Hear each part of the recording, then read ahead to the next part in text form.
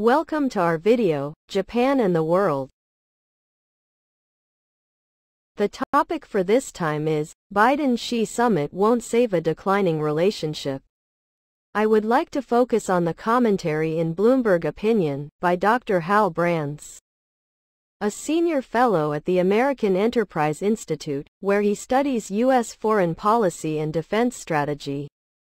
Concurrently, Dr. Hal Brands is the Henry A. Kissinger Distinguished Professor of Global Affairs at the Johns Hopkins School of Advanced International Studies, SAIS.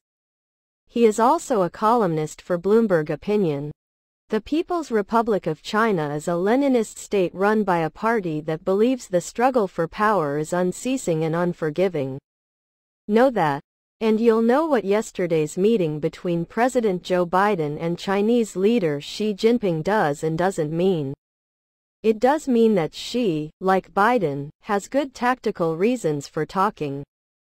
It doesn't mean that China is any less determined to overtake the U.S. as the country that sets the terms of global order, or that any amount of dialogue can change that fact. The build-up to this meeting was substantial. Multiple U.S. officials trekked to Beijing in recent months. Chinese Foreign Affairs Chief Wang Yi met with American counterparts in Malta and Washington. Both sides understand the importance of high-level diplomacy at this moment. Biden wants to show that America is responsibly managing a critical relationship. He needs calm in Asia amid violent crises in Europe and the Middle East. Xi is trying not to spook the electorate in Taiwan ahead of presidential elections in January. He could use a break from international tensions as China's economy stagnates. He presumably hopes more soothing rhetoric and more moderate diplomacy will undercut momentum toward tougher policies by the U.S.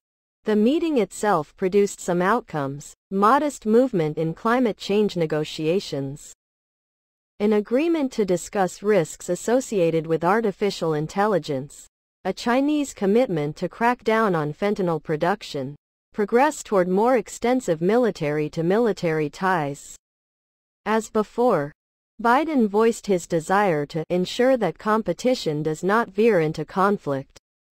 Xi offered that planet Earth is big enough for the two countries to succeed. There's less here than meets the eye. China intends to use AI to bolster its authoritarian system. The U.S. must encourage its development in ways that help democracies retain their global edge.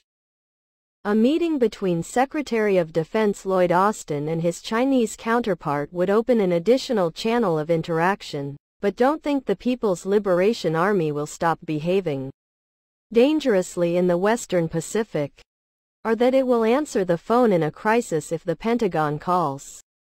Another recent breakthrough in the relationship, an incipient dialogue on arms control, isn't a bad thing. So long as everyone understands China has shown no sign of halting its rapid-fire nuclear buildup. All of which indicates how little this meeting changes the trajectory of a deteriorating relationship. The U.S. has been strengthening its position en route to the summit. In the past year, the Pentagon has unveiled new weapons programs, such as its Replicator drone initiative, aimed at China.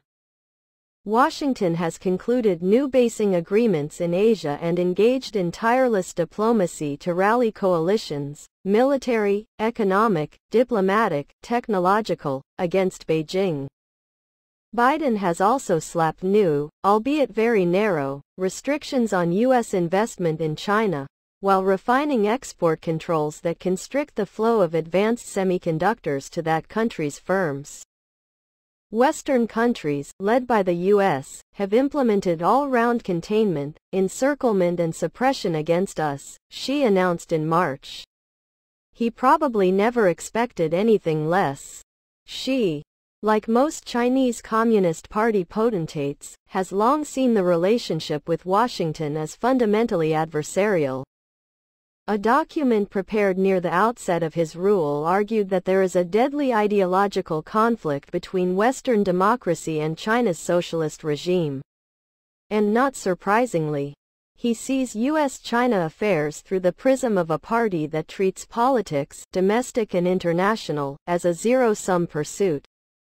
The laws of the jungle of international competition have not changed, Xi told Chinese military officials in 2014.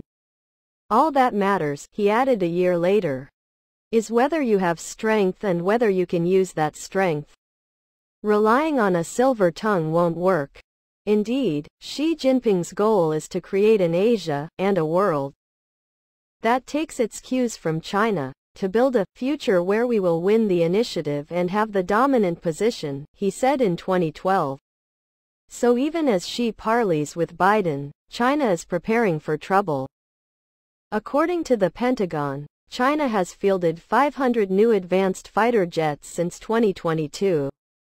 Every year, the conventional balance in Asia shifts in China's favor. By 2030, Beijing's nuclear arsenal will approach parity with that of the U.S. Meanwhile, China is seeking a stranglehold over key components of the modern economy, such as rare earth minerals and telecommunications, while trying to reduce its dependence on the democratic world. As Xi explained in 2020, China must fight tough battles for the key core technologies. Perhaps China will use those capabilities in a military showdown.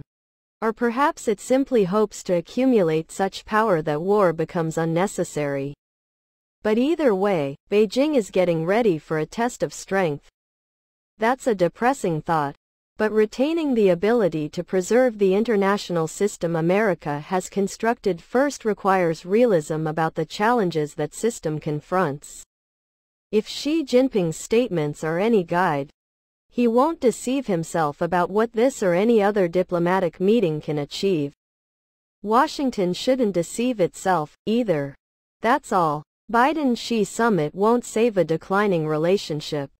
By Dr. Hal Brands, a senior fellow at the American Enterprise Institute, where he studies U.S. foreign policy and defense strategy. Concurrently, Dr. Brands is the Henry A. Kissinger Distinguished Professor of Global Affairs at the Johns Hopkins School of Advanced International Studies, SAIS.